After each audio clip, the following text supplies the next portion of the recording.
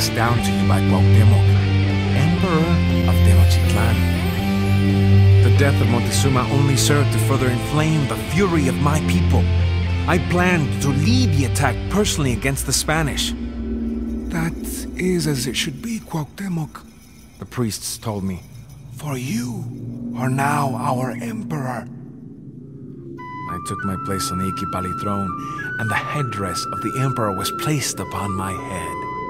A crown is never a comfortable thing to wear.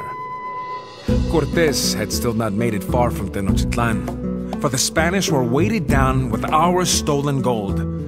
As they fled around the shores of the lake, my warriors pursued them from canoes.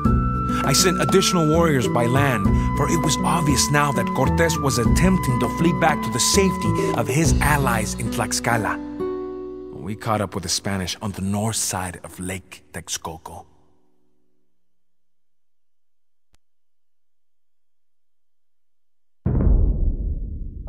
The Spanish shall never again set foot in Tenochtitlan. Let none escape our blades.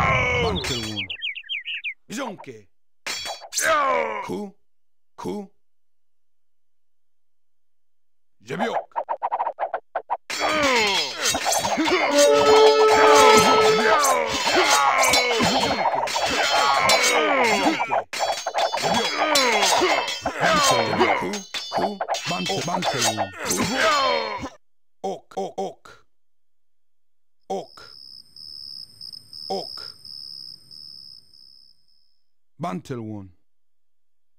Ok. Ok.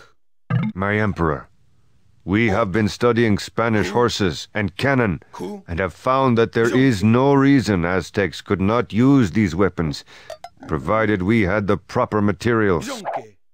We have captured a Spanish horse. If we return it to our citadel, perhaps we can learn to ride it into battle.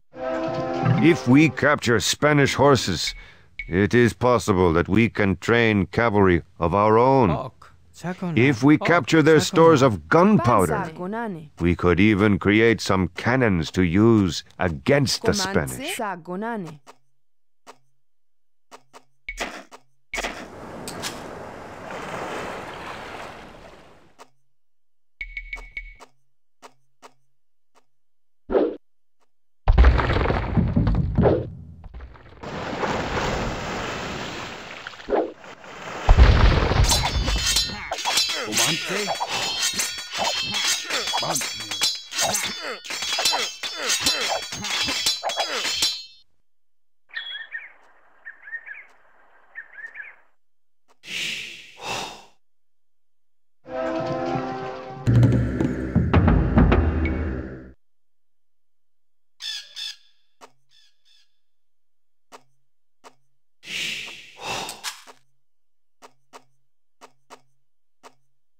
But nay.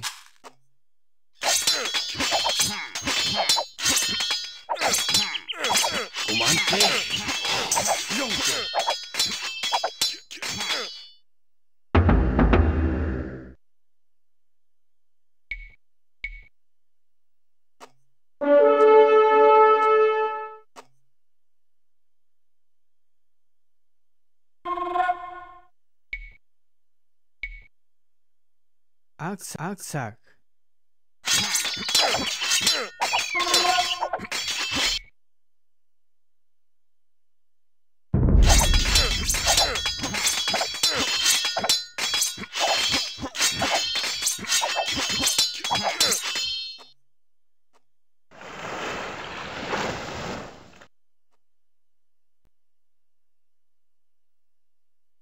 Bantelwon.